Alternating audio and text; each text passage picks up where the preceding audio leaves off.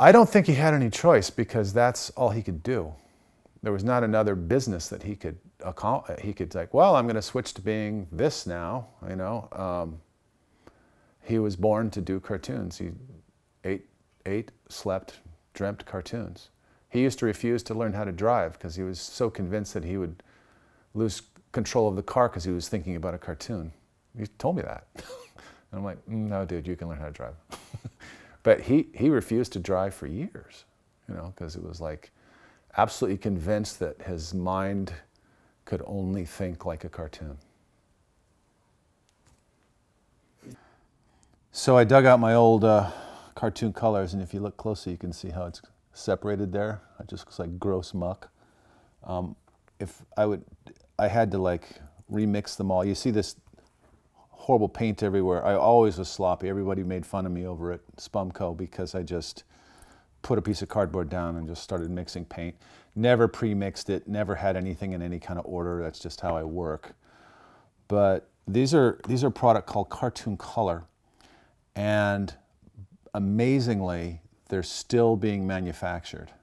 I don't know who they're selling them to, but what they were originally probably for cells, special order cells for big shots, because there's no more cells anymore. Everything's digital, as we know. And but if you got a thing you want to put on the wall, you don't just want to do a printout, you still make a hand-painted cell. They found they used to do all the cells for all the local productions. And somebody found out that the paint that they used, it's kind of a liquid acrylic, was really good for painting cartoon backgrounds. So all during Ren and Stimpy, that's what we used to paint with. And the thing about the stuff is that it's great paint, but you have to almost, a friend of mine told me, a painter friend said, I said, how do you keep these things without them drying up and separating? They always separate.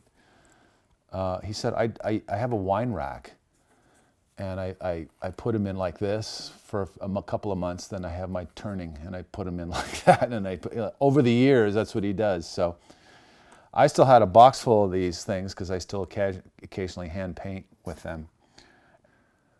Any failures he had working for somebody else, like at Hanna-Barbera or wherever, were because he kept trying to turn their cartoon into something better and trying to make it into something that looked like he did it. He couldn't conform to something that had turned into a cookie cutter, kind of lousy product. We all wanted it to go back to the 40s or the early 60s in Hanna-Barbera's case, to when it was good. And they just wouldn't do it. They wouldn't change. They couldn't take their existing product and change it back to that. They thought that stuff was junk. And so he had to sell something new so he could do it. And sort of, in a way, it was like this whole period of time, nothing evolved any further. It devolved. And so we had all this catching up to do. And on this cartoon, we kind of brought everything back up to where it should have evolved to. I'm just putting up a few little finishing touches on it so we can film this thing. And then I'm going to take advantage of today's technology, scan it, put it in the computer, and just make it a little bit more 3D, a little bit more finished out, a little smoother, correct mistakes. The thing about, I remember John was, couldn't wait for digital.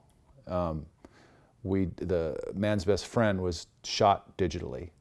We still painted everything by hand, but after he lost the cartoon and went on to do his comic book, I noticed all the coloring was digitally done and to beautiful effect.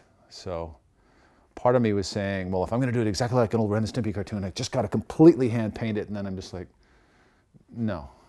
I think that if we were doing Ren and Stimpy now, we would probably be doing it all digitally, but I would like to see it, if we ever do anything again, which, you know, there's a nice dream, something like painting it by hand and then finishing it out, very much like what I'm describing right now.